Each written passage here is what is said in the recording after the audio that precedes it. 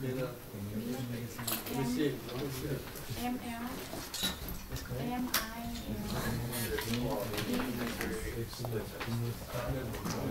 gotta see it. Spell it.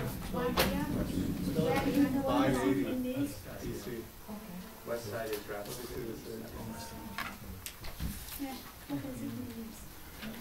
I think everybody is here except maybe one.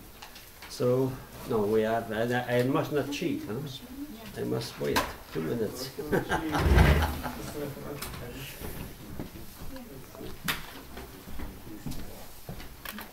Does everyone have the link on the internet if you want to look?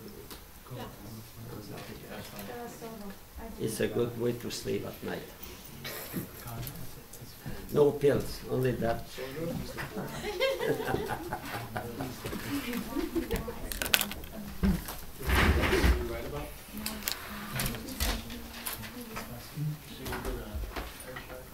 So don't wait in October to prepare your exam, little by little. And I will give you soon a little subject for the a little subject to work on. So maybe you can take imagination, you can take memory. I will give you some subject, but if you are interested with a point, you can work on that. And the paper will be a personal reflection, not a research. Personal reflection. You have all the material, you have that. Now you have to use that for apply to your life, apply to some event, experience, reflection, not copy and paste. Okay, brother, we'll begin.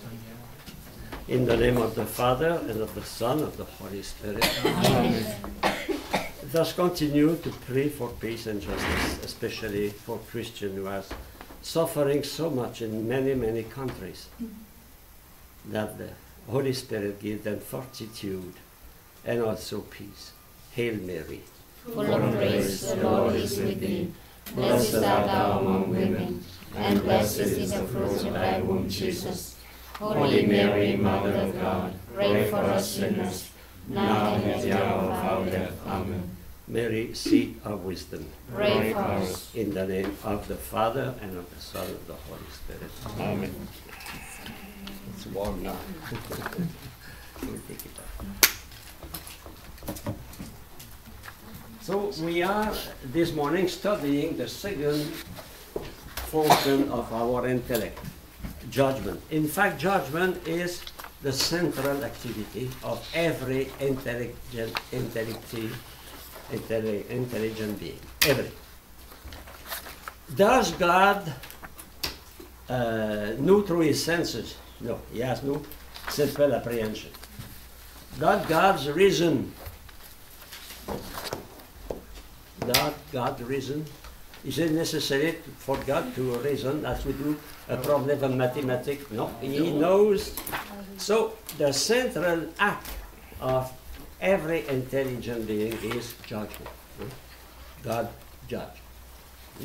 So that is what we are studying this morning. It is excessively important chapter because it is the central activity of our mind is to judge. So on page 21, I start from that, page 19, verse 19.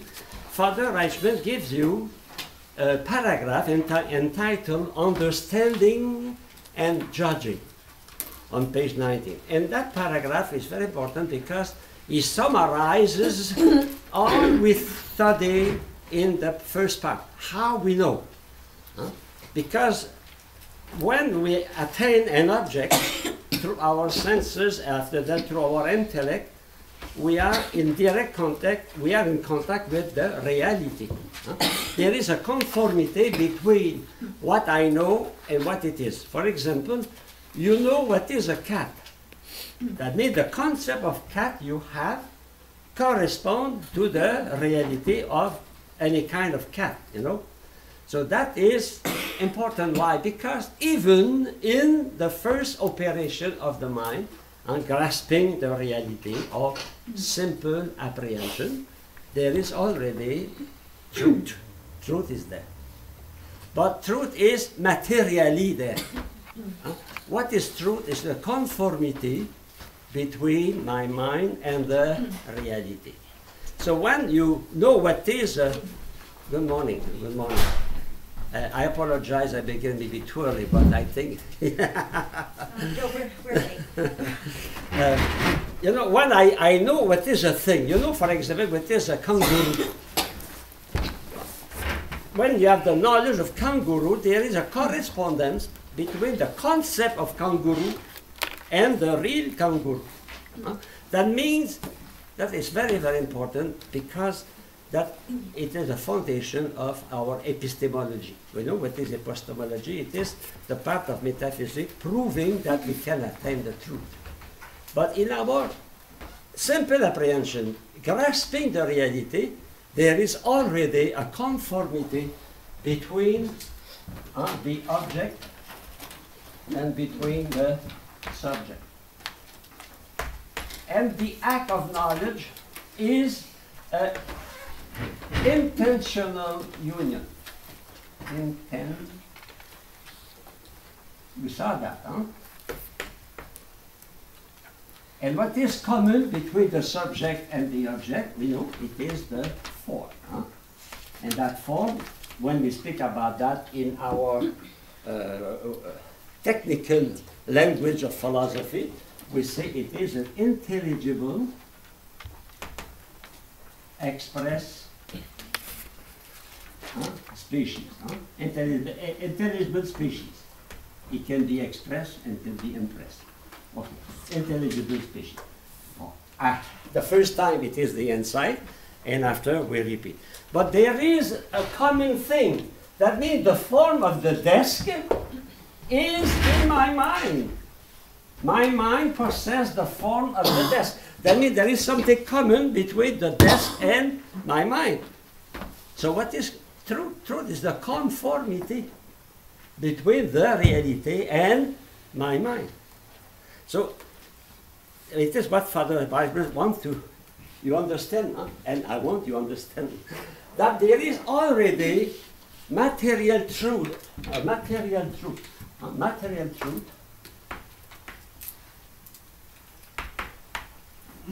in simple apprehension, because we are in contact with the reality, and there is union. So it is what he explained on page 19 and page 20. So I will not repeat that because it is the excellent synthesis of the first part of the chapter. Excellent synthesis of what you have to answer me at the oral exam. Because my question, you know it. Explain me how we know. So we have to master that. That is the most important thing in our philosophy. Okay, page 21. So it is, you know, he said the I am of the intellect, I am, I know, I am knowing, and the it is of the object are formally one. So it is a union, knowledge, sense, it is union between the object and the subject. Union. And that union is made through the form. So the form, the idea in the thing, that becomes after we call the concept, is coming to. The concept of desk is in my mind because it was in the desk.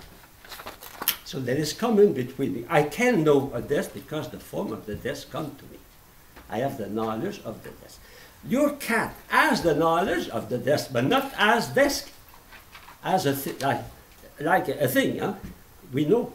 We have the idea of this. We are able to abstract the form of the desk. So the form is the bridge between my mind and the reality. So I can say every time my senses function well, and I am awakened, my senses give me exactly what they receive. There is material truth. That means it is true. It is not a illusion. It's not coming from my imagination. It's coming from the object. Okay. But now we can say. So I go to just after that. Excuse me. Number 7. Yes, sister. Could you please say again the past of when you just say the form? Okay.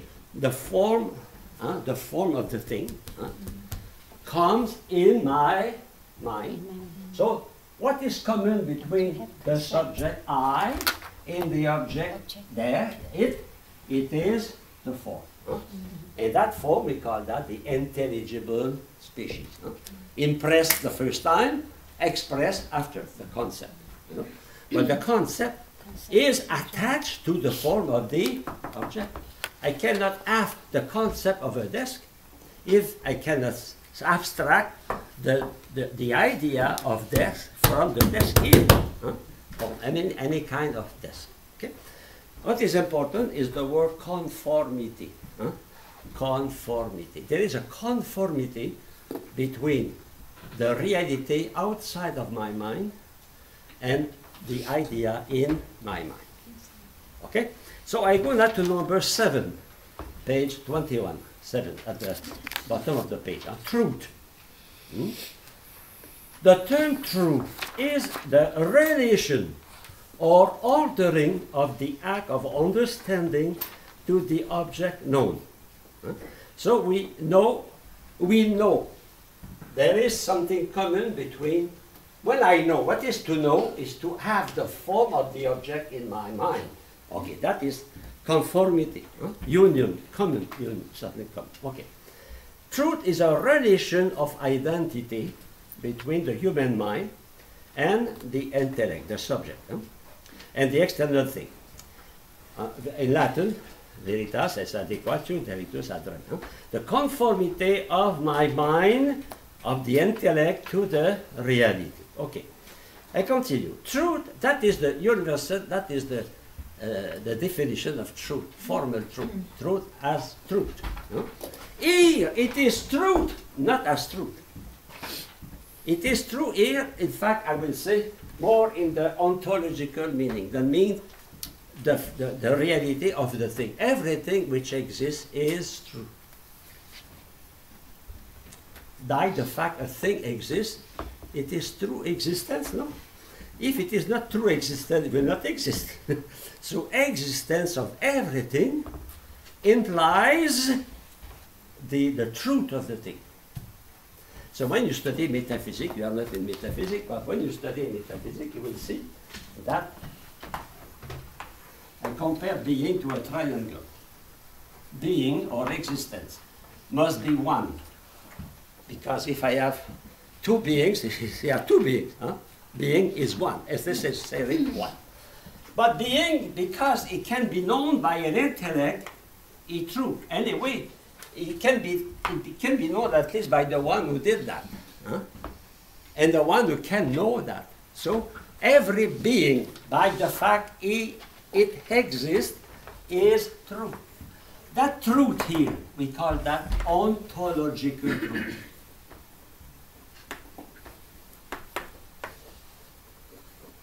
It is the truth of the thing. The truth in the thing. Not the truth in your mind. The truth in my mind, we call that logical truth. I mean, when you have the idea of a thing, and that idea corresponds to the reality. For example, you say, you know, Paul is a good golfer. Okay, you say that. Where is the truth? The truth is the conformity between God is a good golfer in your mind, and God is a good golfer on the golf course. You know, that is true. That truth, we call that logical. That means the truth is in my mind, in my mind. Here, the truth is in the being, in the thing, in the object. I give you an example. Maybe I repeat. Imagine a man, a young man, he wants to give a beautiful ring to his future wife, fiancée. So he gave, oh, beautiful, put that here. It's supposed to be diamond, it's supposed to be gold or silver. But in fact, see, after a few days, the gold disappears. You know, hey, is that the true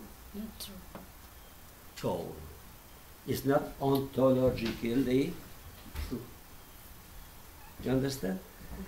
The thing, when you buy, for example, it was the case of the king of Syracuse, with his crown. He wanted to be sure it was real gold, not appearance of gold. In Cameroon, they have students Sunday. My seminarian came, hey father, we bought beautiful watches, not expensive, on the market from Nigeria. And they wore a calendar. Beautiful calendar. Beautiful calendar. 2-3 days after, they realized the calendar did not move. It was a fake calendar. It was not a real calendar. It was not ontologically. You buy butter, but they give you margarine. Tinted margarine, color margarine. Is it true margarine? No. So that is not ontologically true. Okay? You see the difference between the truth in the thing, we call it that truth, transcendental truth, we see that in metaphysics with Dr. Duncan, and logical truth, that in my mind. But when here we speak about truth, it's truth in my mind. Okay? So in the first operation of the mind to grasp what is a thing, there is truth. Because there is correspondence between the reality and your mind. But what is the difference between judging and apprehending what is a thing? I give you an example, you will understand. Can you give me the definition of a cyclops? A cyclops. One eye. One eye, cyclops. A man with only one eye here. We see that in the cartoon. Only one eye. You know that? You know that? Is that exist? No. So when you define, when you have the concept of cyclops, at the same time, what do you say in your mind? It does not exist. So you are able to verify the correspondence between what you think and what it is in the reality. That power of seeing the correspondence, the conformity between the thing you see and the idea you have here, that is truth. Truth is there. So there is no truth in the first concept.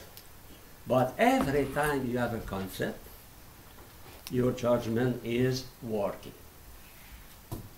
Because we cannot have a concept without judging at least one thing. Existence. A judgment of existence. Well, okay. I ask you, what is a leprechaun? And you are a good Irish, and you give me the definition of leprechaun because you met him on St. Patrick's Day after 10 bottles of beer. A leprechaun, okay? But when you say, you give me the definition of the leprechaun, what your mind is saying at the same time is fiction, no? It's fiction. You know, all those guys who produce movies with monsters and when they do that, they think it is not real. We cannot stop our judgment to say that is true, that is not true. We judge as we breathe. your father or your grandfather told you, when we have a kid, we cannot make the difference, because sometimes when we were young, we took the fiction as the reality. But now, when we are reasonable, we can. When are you able to say a child is reasonable? When he is able to make the distinction between fiction and reality. When the day a child is doubting about the existence of Santa Claus, he is reasonable. Yes, because I give you an example of that in Africa, in Cameroon. We have a Swiss family in our mission. They were organizing all the wells.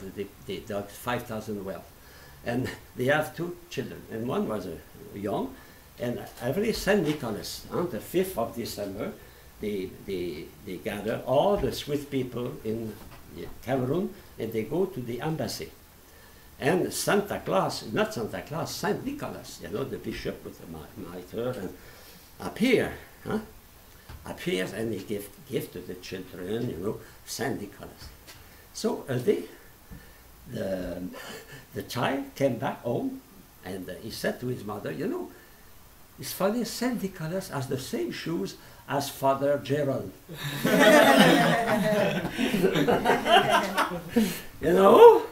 That now he's able to make the difference between fiction and reality. In fact, every time we know something, we make a judgment about the existence of the thing. That means we judge considerably. And we can say that is true. That means that exists or that does not exist. Okay? Well, now we have to study that in more. A relation of identity, or if you want, a relation of conformity. Conformity. In Latin, adequatio. Equation. Equation. Adequatio. Equation. With one thing as to another. Arising out the fact that the intellect, that is very important, is aware of his own formal identity with the other. That is judgment. When you know what is a kangaroo, the form of the kangaroo is united to your form. Okay, that is the fact, to know what is a kangaroo. But not only you know that you know a kangaroo, but you know that you know. You are aware of your awareness. So you can see the conformity between the kangaroo and the idea of kangaroo. Because of that, you can say the kangaroo exists, and that is a judgment. So in the first operation, we have the subject and the object, and we see the conformity. We don't see. We affirm the conformity, the definition, the form of the object enters my mind. In judgment, the same thing, but here I am aware, I know that conformity. Here there is conformity, here I know the conformity.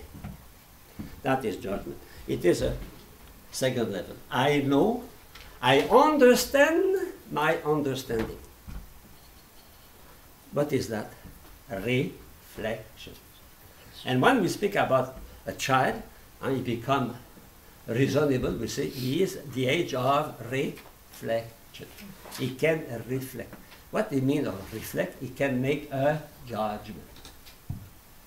He can judge. Okay? So, in short, truth is in the intellect in the fullest sense, inasmuch as the intellect knows its own conformity with other. Not only there is conformity of the thing in my mind to the other, but I know that conformity. I can reflect on that conformity. A dog can know, a cat can know the conformity between the thing and the images he has. He can know, but he cannot know that he knows. I give you an example of that. Maybe if I repeat, excuse me. Huh? One of my companions in Michel, Father Bouchard, he was a parish priest in the youth parish. In fact, Cardinal Legault stayed with him 10 years, 11 years. And he bought statues, little statues in ivory. You know, ivory is not, it's not legal today, but in that time, okay, ivory statue. He put that in the, on his, at the top of his desk, statue. They're just beautiful, Virgin Mary, Sacred Heart, all those statues. But there are also some statues made in plastic. Almost perfect imitation of the reality, the ivory. It's difficult to see the difference, but there is a trick. You take a match and you put the match under plastic. What will happen? Plastic will melt. If you put a match under ivory, it will not melt. That is a trick. Huh? So a day, Father Eliot, the door of his office stayed open. And what happened during the day? The dog entered. You smell bones, because ivory is bones. And what he did, but he was not able to control himself. He jumped on the desk and he chewed all the statues made in ivory. But he did not touch the statue in plastic. Interesting, huh? That means he was able to see the correspondence between what he smelled and the reality. Huh? He did not touch the statue in plastic. And when Father Bouchard came back, there was only a rest of bones. Huh? The statue was in the belly of his dog. Huh? That's interesting. But the dog cannot know that he knows. He cannot reflect on his act. We can reflect. A child can know. He can know, for example, what is a cat. He does not know. He knows it is a cat. A child 3 years old, 2 years old, he knows the difference between the cat and the dog. He knows that. But he does not know that he knows. That means he cannot make a judgment of existence.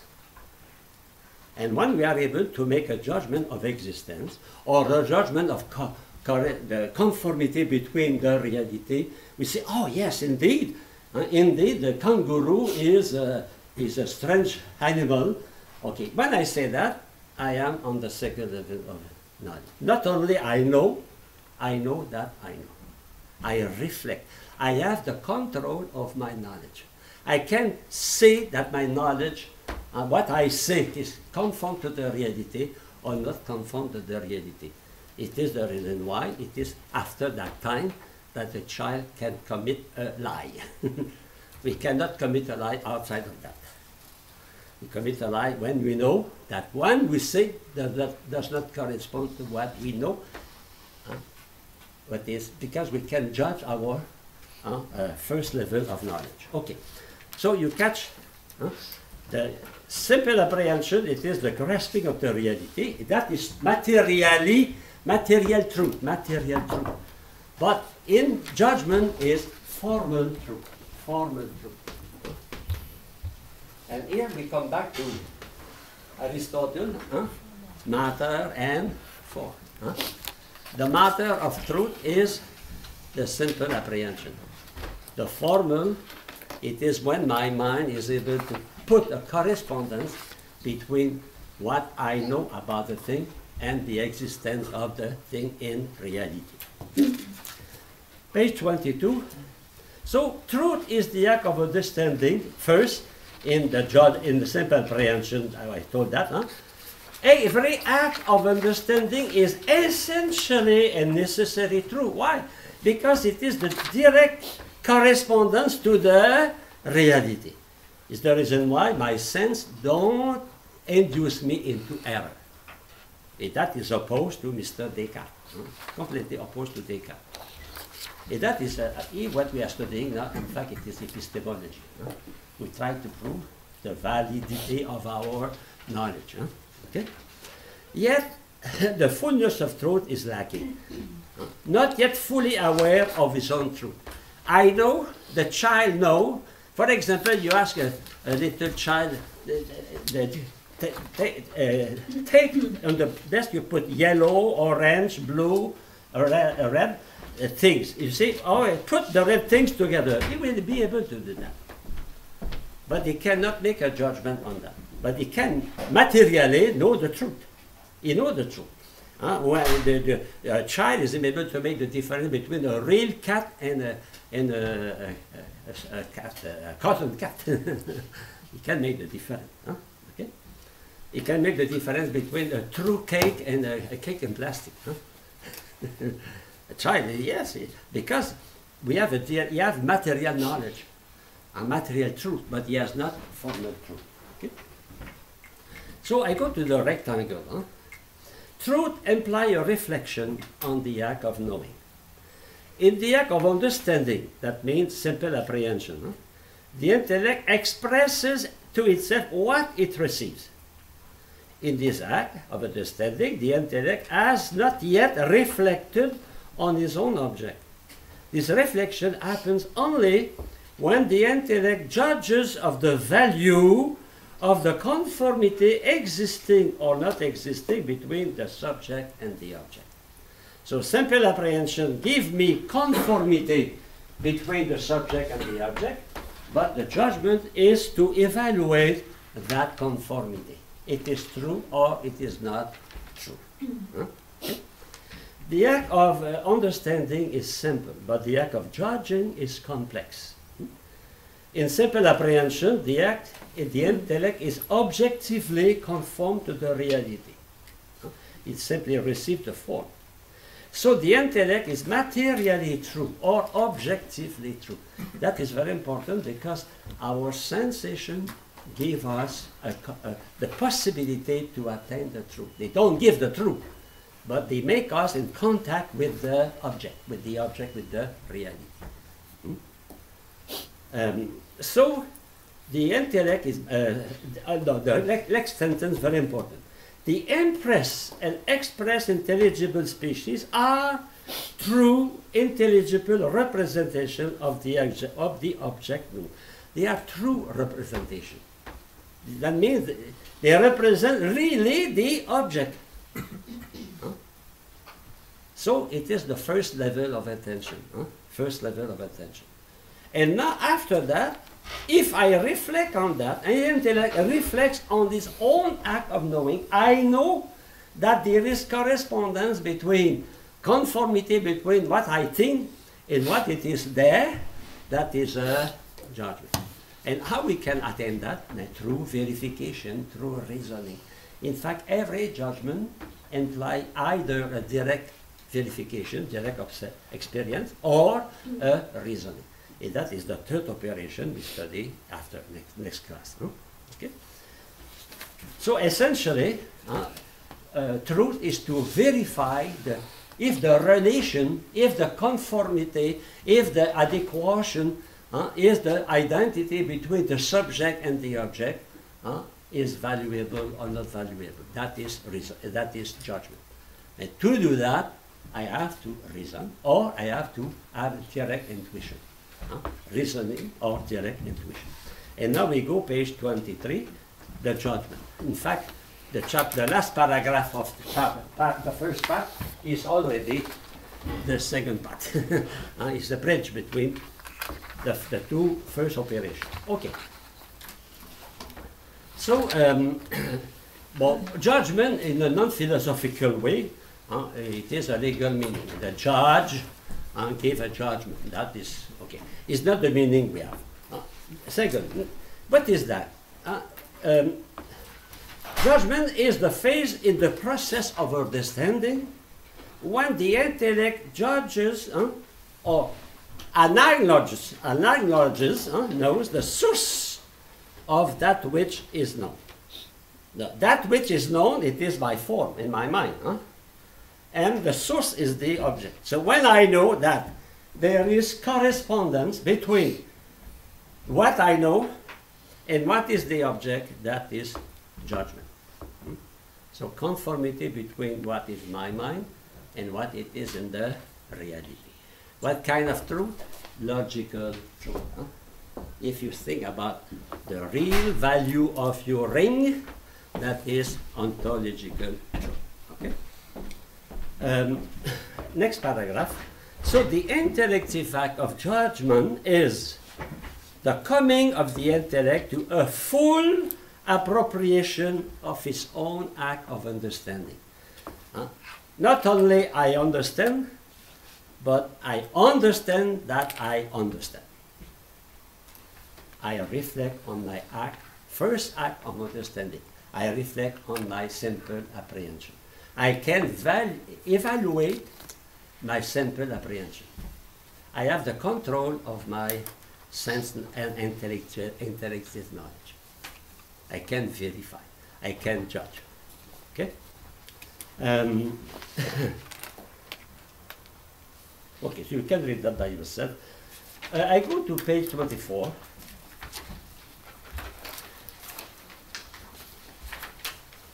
So there is full knowledge when we attain the truth. Judgment is complete understanding. We know not only what the thing is, that is simple apprehension, what it is, but we know the conformity between my knowledge of the thing and the reality, the existence, the real being outside of my mind. And that is very important. Why? Because my knowledge, my judgment is measured by the object. If I am not conform to the object, I am not true. If I am conform to the object, I am true. It's excessively important. I give you a proof of that. In ethics, if the truth in ethics, that means the value of moral law in ethics, is measured by nature, by what is outside of you, you are not the master of ethics. You are measured by something outside of you. That is the position of realistic moderate, realism. That means we have a measure. If we have outside of measure, that measure can be known by everyone. So we have opportunity to have a magisterium, to have a universal law. If the measure is not from outside, the measure is from myself, consequently, you know very well. It is rationalism, it is subjectivism, it is relativism. There is no possibility of common ethic. It is ethic of situations, sequential ethics. Okay? So I continue. To formulate a valid and true conclusion, we need to reason. And to reason, the form of that is syllogism. In fact, if I say, Paul is something new, is a good Christian, okay? A good Christian, okay. Paul is a good Christian. That is a judgment, okay? How I can see, I can verify that Paul is a good Christian. I must have a reason for that. I must have a why. That means I must reason. And the expression of reason it is syllogism, demonstration. That means a judgment is always the fruit of a reasoning, or, I told you, the fruit of a direct contact with a thing. You are in front, you are walking hiking in national park, in Wyoming, for example. And suddenly you meet a friend, and that friend is a grizzly. Your judgment will be true because you don't have to reason, You don't have to say, oh, that animal, yes, I think is a bear. No, you have a direct intuition of the grizzly in front of you. That is a true grizzly. And my mind is true when it is a true grizzly, That is intuition, direct intuition. Like you don't reason to say that I am here. But if you told me, you know, my father in Oklahoma or my father in San Francisco has a car accident. No, it's not a direct intuition. Huh? Or if you want to prove, the judge that a man is guilty, you have to prove that by a trial, a while. Huh? So a judgment, in fact, is to verify if my thought is conform to the reality. To verify that, I must use a tool. And that tool is reasoning. And that tool is the third operation of the mind. We see that next class. Okay? So, in fact, the central act of thinking is judging. When you say, this apple is sweet,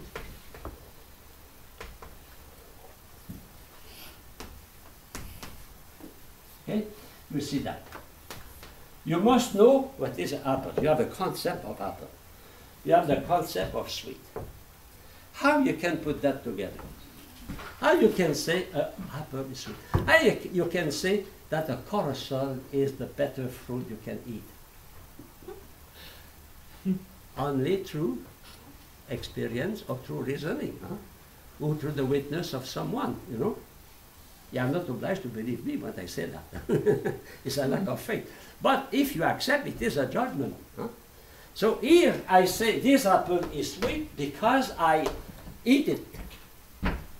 I have a direct intuition. Huh?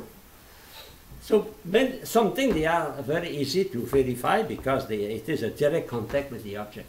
Something is not easy. When did you say Paul is guilty of, he killed someone? Yes, but nobody saw him and we say he is guilty. You have to prove that. That the demonstration is reasoning. But the conclusion is the judgment. In fact, every judgment is a conclusion after a reasoning or after a direct experience of existence. I don't reason to say you are here. But I can say I have 22 students in my class. Yes? So the Syllogism is something that is easily to know is true because you have a direct encounter. Yes, it is an operation of the mind which leads me to a conclusion. And that conclusion is a judgment. Because I cannot judge without proof, no? A judgment is an affirmation of the existence of the conformity between my mind and the reality. It's not enough to say that, to say that is true. I have to prove it. Huh? To prove it to myself. Oh, I give you, remember when you were 10 years old and sometimes you wanted to stay at home because you were not interested to go to school. What you said to your mother, oh mother, this morning, oh, you know, I have fever, I don't feel well. Huh? I am sick. What did your mother? She checked. Thermometer. Proof. Proof.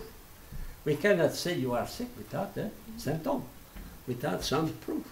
And she looked at the thermometer. Go to school.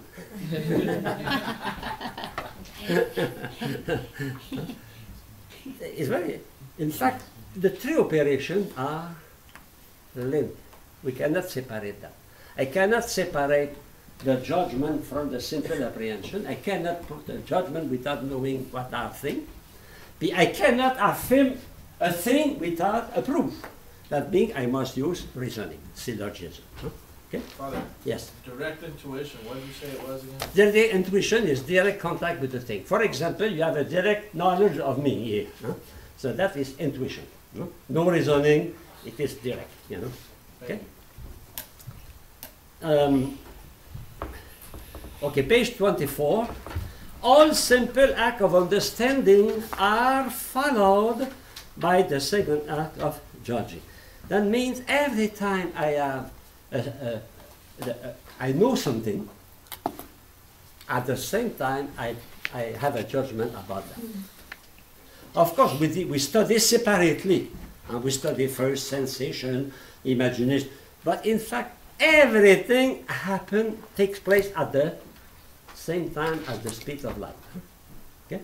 That means when I have a sensation, immediately I have a concept attached to that sensation if I am awakened. It is cold. Immediately I have not only a sensation, I have the idea of cold. Not only I have the idea of cold, I have the idea that what I am feeling is true because I have to take a jacket, you know. So that means every sense knowledge leads us to, not every sense knowledge, when we are awakened, of course. If I say knowledge, then imply you are awake, you know. Okay, so it is accompanied with a concept. The concept is accompanied with a judgment. And the judgment is accompanied with a reasoning. Why I am cold, you know? Why it is cold today, etc. So our mind function in synthesis, you know. I don't have here a concept. Oh, very well. Now here I have a judgment. Oh, good. After reasoning, oh, no. They are working, like all the pieces of a plane are working together. I cannot say the compass and the motor and the wings and the tail, they must work together, otherwise you crash. Okay? So it's the same. When we analyze, in fact, when we study intellection, we analyze the different function of the mind. But be aware, they are working together. Okay? So you see, our sensation are leading us to concept, and our concept are provoking judgment. We judge because we are provoked by something, no? Why we judge? Because we have sensation. How we can say that smells good if you don't smell? Okay? So they are complementary, complementary. In fact, we saw that just before. Every time I have the form of the thing, I have implicitly a judgment about the existence of the thing. If I speak about a kangaroo, you say that exists. I speak about a unicorn, or I speak about a cyclops, or a leprechaun. You have the good definition, but that does not exist. Okay? Father, how about yes. faulty judgment? So, I mean, I judge all the time, I make errors all the time, so is that because I'm not understanding what I'm reflecting? No, you understand. You know, understanding is first to know what is a thing, Yep. and understanding on the understanding is to know that thing exists or not, is true or not, you know. And to affirm that that thing is true or not, I must have another one, another reason. So in fact, simple apprehension, judgment, and reasoning, they work continually together. Okay. But we analyze that separately, but be careful. Don't say they are of course we can separate them in my mind, but in the reality they work together. Many functions, like in your body, your heart is working, your stomach is working, your lungs are working at the same time. For one life. You have one living, but we have many functions. It's the same if with the mind. We have one mind, but we have many functions. You remember when we studied the simple apprehension, we have agent intellect, passive intellect. We have the capacity of knowing what is a thing. You have the capacity to put many things together. It is judgment. But to put many things together, we must have a reason for that. That is reasoning. So the three operations are very intimately united. Okay? But we study that in separate, like in logic. In logic, we study first simple apprehension. After that, reasoning, judgment. After that, reasoning. But in fact, they are together. They work together. Okay? So in number 4, judgment is inevitable consequence of a first simple understanding. We cannot refrain from judging. That is important for the future priest, when we speak about a rash judgment. A rash judgment is not the first judgment we have about somebody. It is when we accept that without proof. When we affirm without proof. That is a rash judgment. But you know, a judgment, I see something, I see something. Okay? So at the bottom here, act of intellect itself is present to the intellective power. The act of the intellect is a reflective intellect. Essentially, judging is reflecting of my concept, of the value of what I know. I verify, I affirm or I deny the value of my understanding. And I have to have a proof for that, and the proof I have to reason about that or to measure experience when it is direct knowledge. For example, Descartes said, you know, we cannot attain the truth because if you put a stick here, the stick is broken. Okay? That is what my senses say. See, but if I say the stick is broken, I'm not true. How I can know the stick is not broken? I take the stick outside of the water, it's not broken. So I have to explain why the stick is broken, apparently broken. So the density of the milieu, air and water. Okay? Change the speed of light. You know that. Okay. Page 25. So judgment is a reflective act. I already. What is the condition to have a reflective act? It is immateriality. It is because we have the capacity, we have spirit, we have immaterial, and not only immaterial, we have spiritual. Because the power of reflection is totally independent of any kind of matter. It is totally spiritual. Reflection is a pure spiritual action. And that is very important because how we can know our soul is spiritual? Through its activities.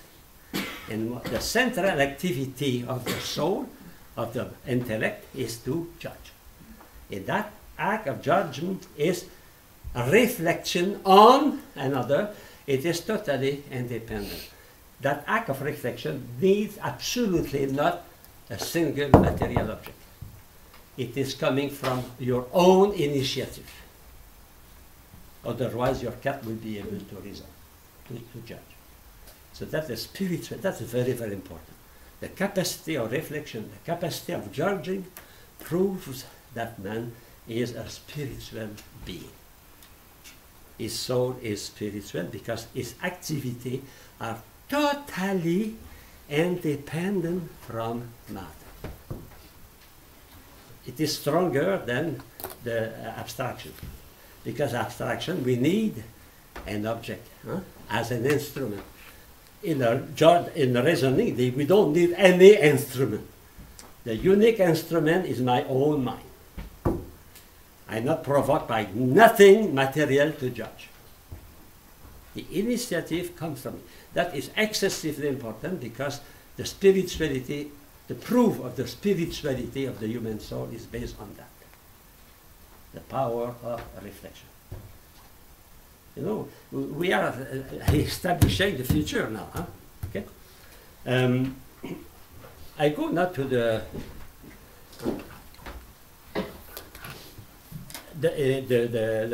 rectangle here. The intellect sees its relation to the other. We see, but that knowledge does not depend absolutely not on any matter. That is excessively important. I told you, I repeat. For abstraction, we need the phantasm. But in our judgment, we have no phantasm at all, nothing. We judge only the conformity, something already spiritual, already in my mind. Okay?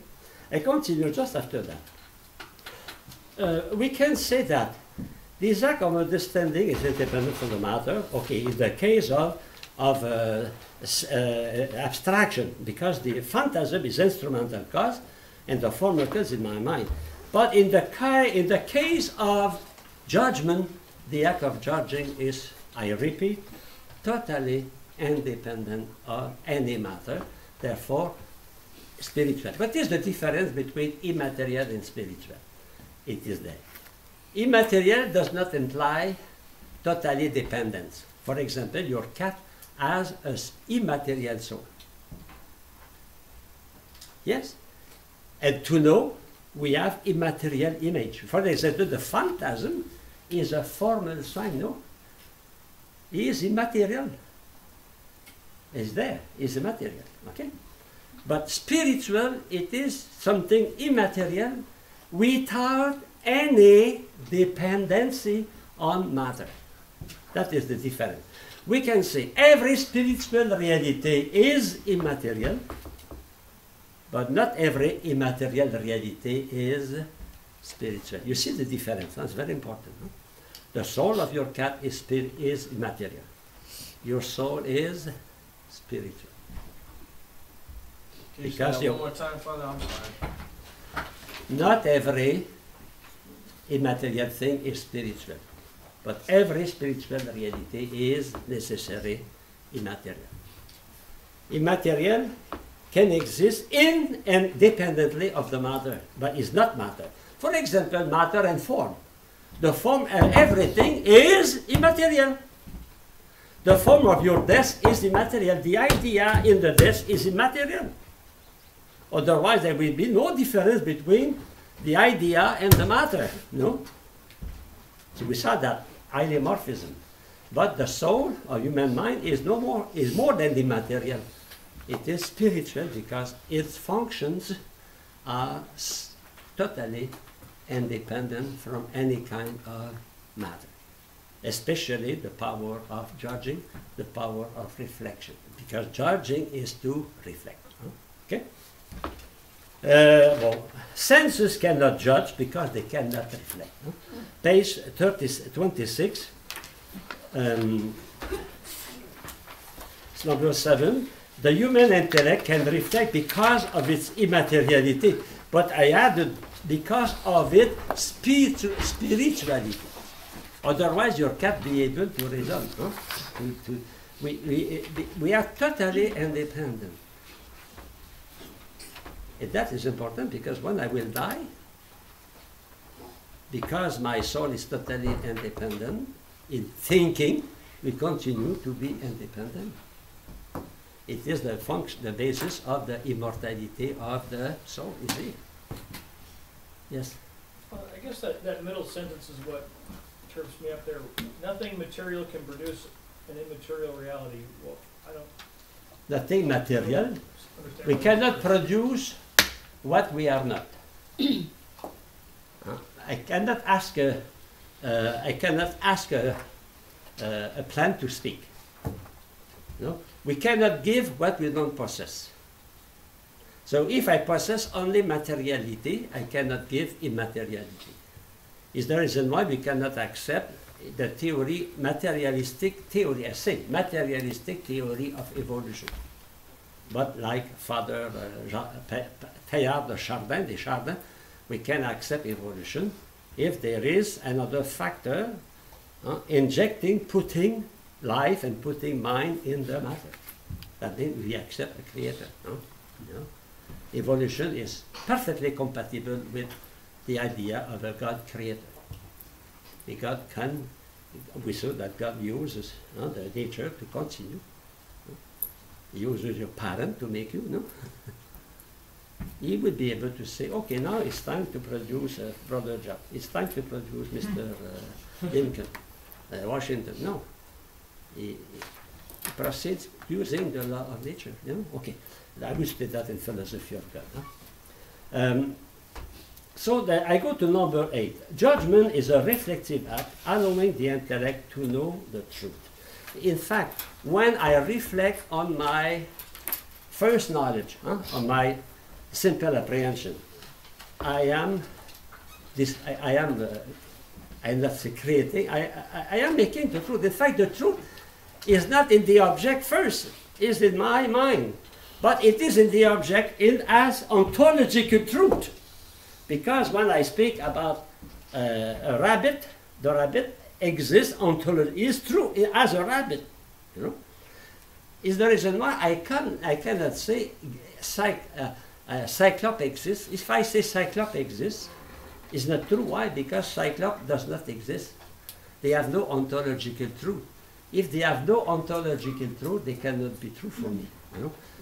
But the problem of truth for us is not in ontological. The being is not the being itself. It's the correspondence of the external being to my here concept I have here on that. Huh? Okay. So I go to page 27 at the top. Very important here. This is the reason why only an intellective being knows the truth. Only the one who is able to go above the above, to abstract, to be able to reflect. Only man. And what is the definition given by Mr. Aristotle? Man is a rational animal. Yeah.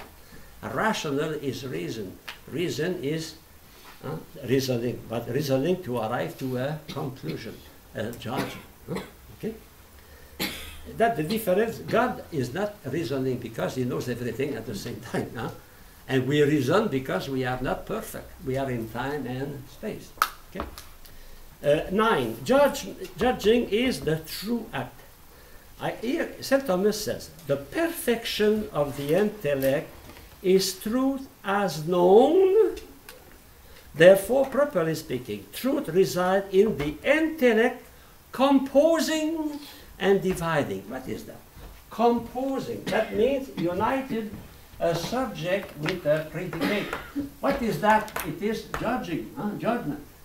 Proposition, judgment. John is a good Catholic.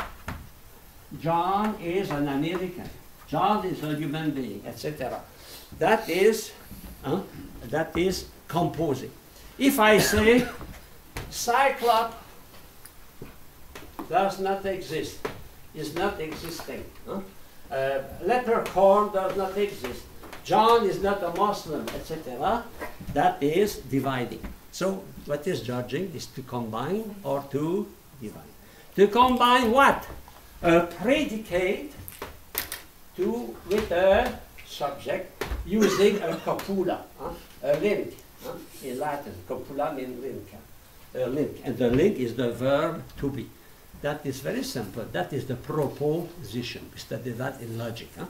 The proposition. We express our judgment through a proposition. And the proposition essentially is made with a predicate attributed to a subject. And subject, you know what is it? It is what it is under the predicate. Subjective, under carrying the predicate.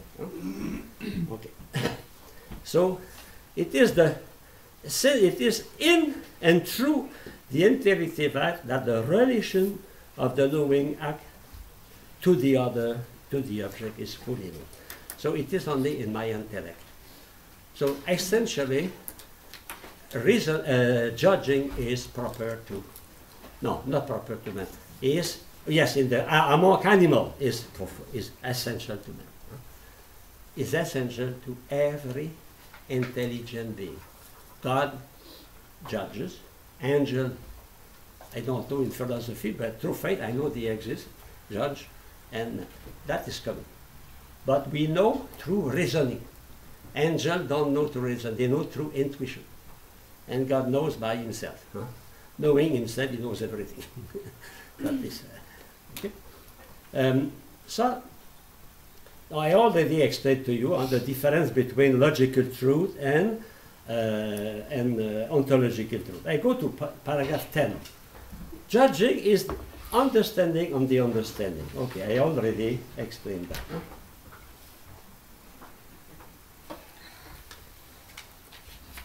Okay, so if I go to 10.2, it is futile to attempt to prove that we understand the intellect knows the truth. The concept of truth are not alien to each other. It means truth and existence, they go together. You remember my triangle, huh? Truth and existence, truth and being, they go together. Where is being? Where is truth? What is being is true and being is good and being is one. So there is a link between truth and existence. In fact, what is truth is a link between my mind and existence. So that means every time I have a judgment, the act of judgment is always linked with a kind of mode of existence, a mode of a substance or accidents or existence. Because by definition, truth is the link between what I think and what it is in the reality. Being. Next page. Excuse me. So in the act of judging, the intellect knows the nature of his own act.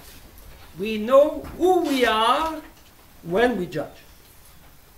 We cannot know who we are if we don't know our activities. We know ourselves through our activity. How do you know you can speak? When you speak, no? How you can know you play the piano? When you play the piano. So you know yourself through your activity. And you know you are intelligent to your intellective activity. Abstraction and judging and reasoning. Huh? And the intellect knows its conformity to the object.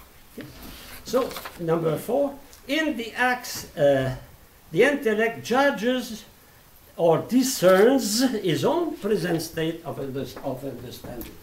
To judge is to discern my act of understanding. I discern. I can say, not only I know what is a kangaroo, but I know that a kangaroo exists or not exists. I can make a relation between my concept, my knowledge, concept, and the reality. A link between that. That is judging. Okay. Now 11, very important. Paragraph 11 is central. Judging is the affirmation of the existence of both the subject and the object. And that is extremely important because our ethics is based on objectivity. The foundation of moral ethics is nature. Nature is the object, is what is outside of me. According to Aquinas, because intellect does not know itself, it can know, it does know itself, it knows others. The existence of judging is directly to the existence of others. How a child knows himself? Because he knows his mother first. And knowing his mother, and knowing his father, and knowing his dog, and knowing his cat, and knowing his little sister, finally he discovered that he exists, independently of them. And finally, after many years, 2, 3 years, sometimes, he can say I. A girl does not say first I. I implies a capacity of reflection. And sometimes they would say, baby did that, or Paul did that.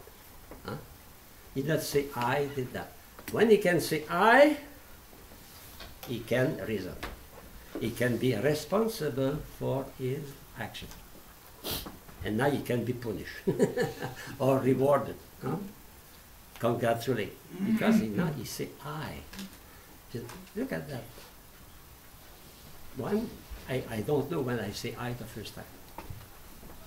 But a certain time I say I. When? When I was able to identify myself through my activities. My activity of eating, of playing, was not the activity of my brother, my sister, my friend, was my own activity, not the activity of my mother. You know, the age when the boy says, no, no, no. I have a nephew, a great nephew. And my sister said, he is the face of no. During 3, 4, 6 months, they say no. What they are doing, they are affirming the difference between the father, the mother, and the son. They are becoming their I. They are more and more able to judge, to reason. To reason. Yes, sister. Here it says that know myself from the other, but in the 10 Commandments says love the other As yourself. myself. Yes, yes, but the easiest is not to love, is to know. I know myself after having known my mother. Everybody knows his mother before himself. We can recognize my mother, I can recognize my father, I can smile to my grandmother. I don't know I. Because I'm not able to reflect on myself. When I am able to reflect myself, now I am at the age of reflection, the age of responsibility. Okay? I continue. Therefore, there is a need to account for a transition from I am of the intellect to it is of the object. Since in the act of knowing, intellect is formally identified with the others. Don't forget, when I know a kangaroo, the form of the kangaroo is in me. So I identify myself with the kangaroo. I identify myself with my mother. But at time I will be able to separate myself from my mother. Why? When I will be able to judge that my mother is other and I am myself. You know, I can distinguish. To judge is to discern, to make the difference between myself and the reality, even if there is a union between myself and the reality, and the same idea of kangaroo. I'm not a kangaroo, and the kangaroo exists. When I'm able to say that, I am judging. I am exercising my capacity of judging, reflection. Okay, page 29. Well, okay, here we oppose Descartes and St. Thomas. St. Thomas will say, I am. Descartes will say, I think. You know, but I am correct. If I say I am, I exist. In fact, St. Thomas starts from the existence to affirm his capacity. While the intellect first having been shaped by the content of the other. In fact, my intellect is formed by the environment. How I form my mind? I form my mind through sensation, through experiences. So my knowledge, my mind is furnished, is nourished, is fed by the others. And at a certain time, I know that from the other, from the experience of existence with others, I discover that I exist. My first discovery is not I exist. It is that I am in contact with others, and being in contact with others through knowledge, through sensation, finally I discover that I am. But for Descartes, I exist. I think. How do you know that you think? You know that you think only in contact with others through your sense and to your intellective experiences. In fact, the theory of Descartes is not conformed to the reality. We are not a pure thinking machine. And our machine must be fed through the experiences. So I am in contact with the world. The word entered in me, and little by little I discover that I am different from the external world. I am myself, and that I can say now, make a judgment between I and other. Kant, I will not insist on that because you will study with Father Callahan. But I will say only a word about two kinds of judgment. A judgment we call existential judgment and essential judgment. I will finish by that, because you have to use that in the future. Existential, that means judgment related to the existence of a thing, and essential judgment, judgment affirming what is a thing. Okay, so for example, existence, existence of the subject. The subject, for example, I am, or the object, it is. The object is there. That is judgment of existence. And when we speak about judging, it is here. Because our judgment is first in relation with existence, with being. Judgment of existence. Okay? That is the formal identification. Aquinas will say I am, Descartes will say, I think, and Kant with this, it is, but the it is has no content. We put the content in the thing for Kant. So existential judgment, for example, God is. Huh? There is a lion, there is a bear in front of me, huh? Or there is a snake in my room, in my bed. Huh? A sister in Cameroon, when she worked, something was on her feet, warming her feet. The snake was, he entered his room and he slept on her feet. Imagine wake up in the morning, you have snake, use a long arbor like that on your feet, huh? What you would do? Mama! The snake would think, what mother? So don't move, let the snake go outside. Huh? Okay, essential, not the essential, judgment. We studied that, in fact, when we studied predicable. Do you remember predicable? It is the manner, the attribute is given to the subject. Huh? Is it given in an essential way or accidental way? But that is we call essential judgment. That means when I say man is a rational animal, that is an essential judgment. It's not exist. When I say a cyclops is a human being with only one eye, that is an essential judgment. In fact, it's a definition. I give the definition, what is a cyclops. I don't give the affirmation of its existence. That's the difference between essential judgment, I mean judgment, huh? Giving the definition of a thing. And to obtain essential judgment, we use words, we use predicable and predicament categories, substance and accidents. That is the way we make. Okay. And finally, the composition of judgment. We have a subject, we have a predicate, and we have the verb to be. And the verb to be in philosophy is the unique verb. Because I have is not a verb. Is an action, is a possession, is not. In fact, there is only one verb. Contrary to literature, I remember one teacher never used the verb to be. Use other verb. In philosophy, use only the verb to be. Because it's a unique verb. To be means to exist. All the rest is it in that existence. And finally, page 32, signification of judgment in the intellect. In fact, the simple apprehension itself is not sufficient. Anyway, when you define a thing, you define it as a cat, you define it as an animal. Like when you see an animal, you refer to the existence of something which is animated. You carnivore, you refer to animal with teeth. So anyway, every time we affirm in the definition, we relate to a judgment. Finally, judgment is everywhere. Where everywhere is concept, there is a judgment.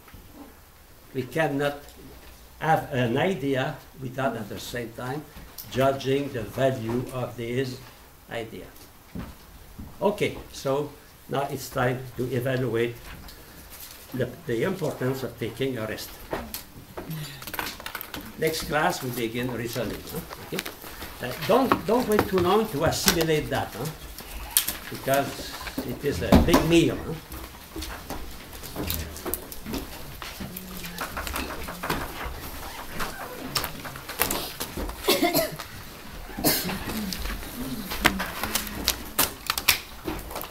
A class like that